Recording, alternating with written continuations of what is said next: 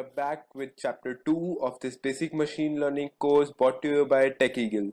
So, today our topic is linear regression model type of supervised learning. Let's recap what we studied in the first video. If you haven't seen the first video yet, visit my YouTube channel and first begin with the first video, which is about basics of machine learning, which is required for this chapter.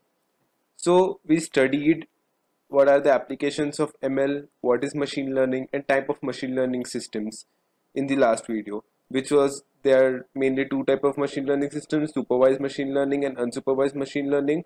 But there are also semi-supervised and reinforcement learning, which we'll study in the course. So beginning with supervised machine learning. Supervised machine learning, as the name suggests, supervised. So here the machine supervises the data. So the data here is structured data. Like it is structured. You have specific X, you have specific Y, and you have to map relation between X and Y, that is the dependent and the independent variable.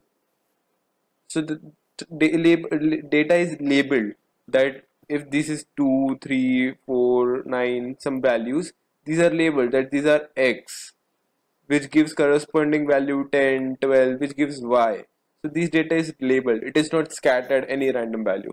It is proper structured value. So supervised machine learning are again of two types, that is regression and classification.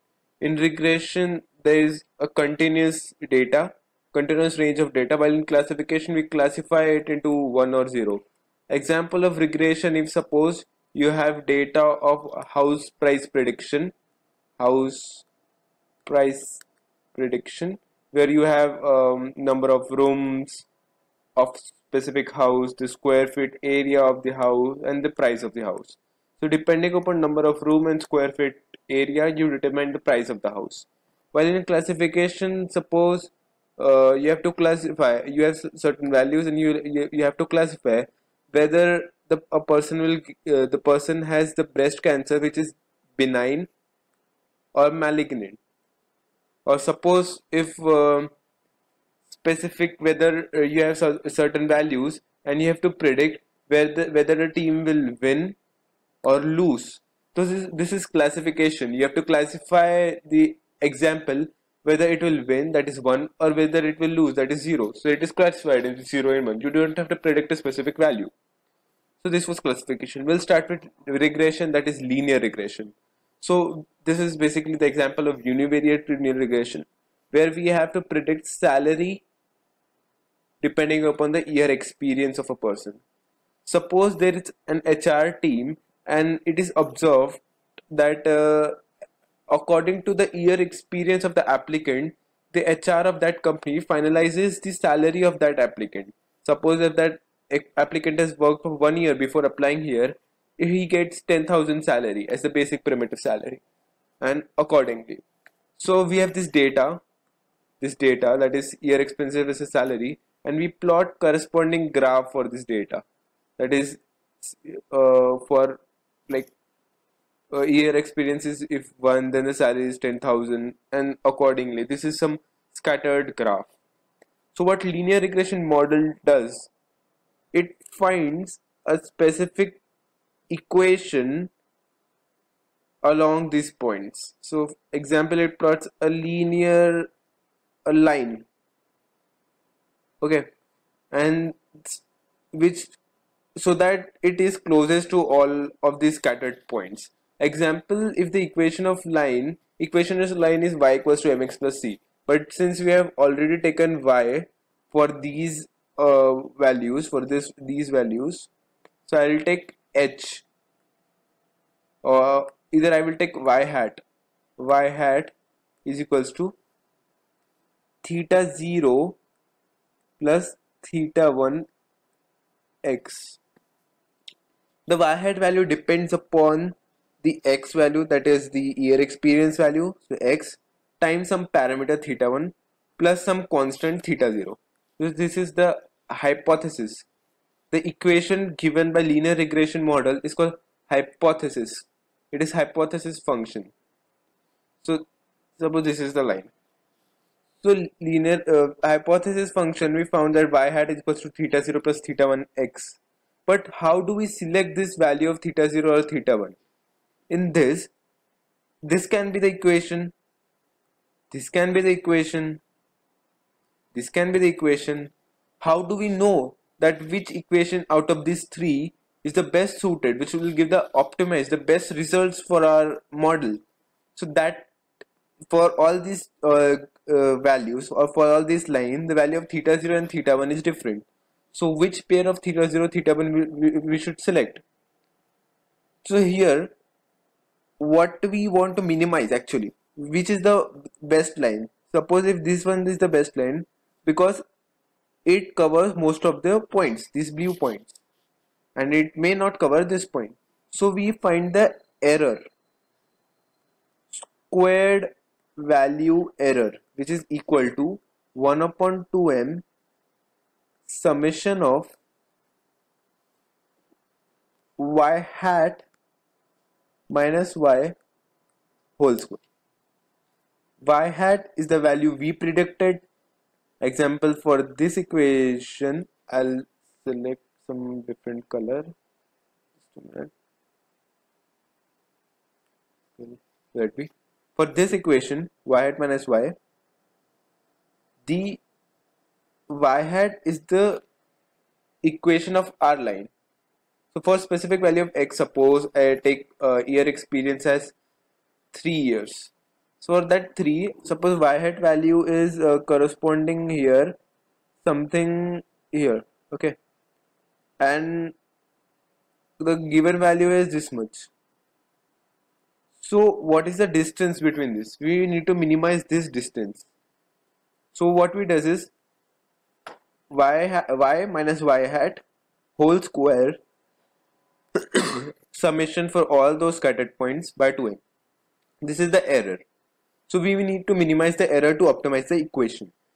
For that, we define a cost function, that is j of theta. As I said, the error.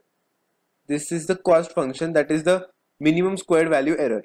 1 upon 2m summation of m for all the training example. If you have where m denotes training example, from 1 to m, this may be y hat times xi minus yi whole square. When you plot the graph for cost function, you will find a graph which will look like this, maybe a curved figure. And now we'll start at some point and we need to find the minimum value of j, the value of theta 0 and theta 1 for which j is minimum, the value of theta 0 and theta 1 for which the error is minimum. So we start, and the minimum error is at this point. So how do we find this point? We start with some point and we apply gradient descent. Gradient descent is, if you're not understanding this in much properly, not need to worry, because when we apply it practically, all these things are done by computer. Just so you just need to know how these things are done. So if we start at this point, we find the derivative of this point, which is like this, which is positive derivative. So if derivative is positive, so theta j is equals to theta j minus, if derivative is positive, alpha is always positive, which is learning rate. Alpha is the learning rate. So this will, the value of theta j will decrease. It will decrease, and suppose it happens this much. And again the derivative is positive, again it will decrease, and at some point it will come here. And at here the value of derivative is 0. If you are familiar with calculus, then you will understand that value of derivative is 0. So the value of theta j will stop changing over here, and so we'll get the least value of j of theta, for the value of theta j for which the j of theta, this minimum, the error is minimum. So we'll find the optimized equation which is best suited for our model. So in next video we'll see how to use it practically in Python. In that case you need not worry about it, because in that case you only have to apply the linear regression to specific model. You all those cost function, gradient descent, hypothesis function, all those things are done by the computer in the back end. So you just need to know about what the computer is doing. That was univariate linear regression, where we had only one value and we had to predict the other value. Here, to predict y, this is multivariate linear regression where we have multiple parameters. To predict y, it depends upon CGPA, suppose x1, education x2, year experience x3, and then we plot the hypothesis function, which is h of x is equal to theta 0 plus theta 1x plus theta 2x plus theta 3x, which is an equation till theta 9x, depending upon the number of parameters. This is quite complex, but again it goes under through those hypothesis function, which this one is hypothesis. We then find the cost function. We minimize the equation to minimize the error to obtain the most best equation for the suited for the model. We'll even implement multivariate linear regression in the next video, where we'll study about the practical programming. So coming up next with continued supervised linear model. So where we'll study programming linear regression in Python, and again we will begin with the classification model, which is another type of linear regression, another type of supervised learning model. So this is what we'll study in next video. Hope you like this video, and there is a test. The link is in description. Give that test and see how much you have learned by this video. All the best. I am Vedant Bell, and this video on basic machine learning course was brought to you by TechEagle. Visit TechEagle. Here's the link. The link is also in the description. That is techeagle.home.blog. Like this video, share and subscribe with your friends. Good luck.